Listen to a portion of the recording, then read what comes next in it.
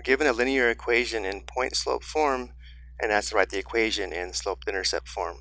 For a quick review, the point-slope form of a line is the form y minus y sub 1 equals m times the quantity x minus x sub 1, where m is the slope of the line, and one point on the line is given by the ordered pair x sub 1 comma y sub 1. So looking at the given equation, notice how we know the slope of the line is negative 2/7,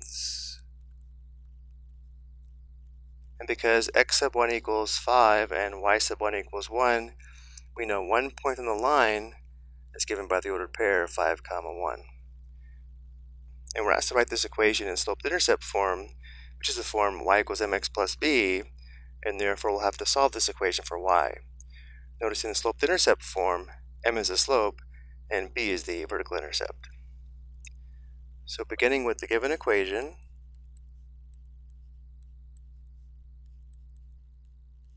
to solve for y and write the equation in slope-intercept form, we'll first clear the parentheses by distributing negative 2/7.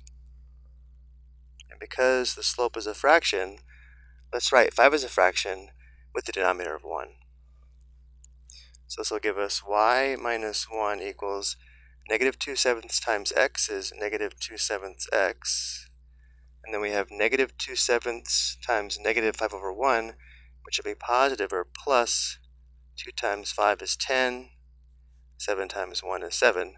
So negative 2/7 times negative 5 over 1 gives us positive 10/7. And then finally, to solve for y, we need to undo the subtraction by adding 1 to both sides of the equation. So we'd have y minus 1 plus 1 equals negative 2/7 x plus 10/7, and then plus 1, let's write 1 as a fraction as 1 over 1.